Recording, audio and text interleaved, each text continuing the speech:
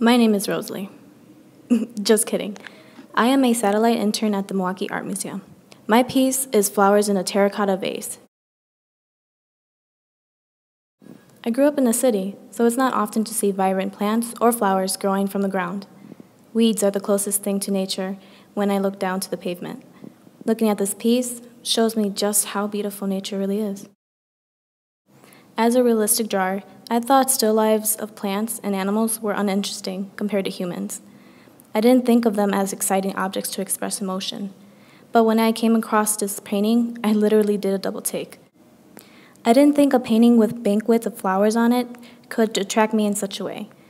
It got me thinking of challenging myself more and experimenting with oil paints and color rather than pencils and charcoal. I think this piece can also be relevant to the world in our community. We, as humans, take advantage of the world's natural being in general.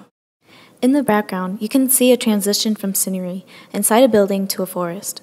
This could be taken as a symbol of the continuing scarcity of open field or land, of nature in our industrial society.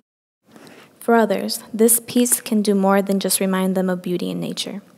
It can help us remember precious moments because this painting gives a sense of happiness and uplifting mood.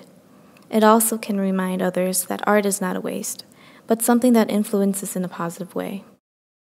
Looking at this painting made me realize many things, and hopefully when others observe this piece, it's more than just painted flowers on a canvas.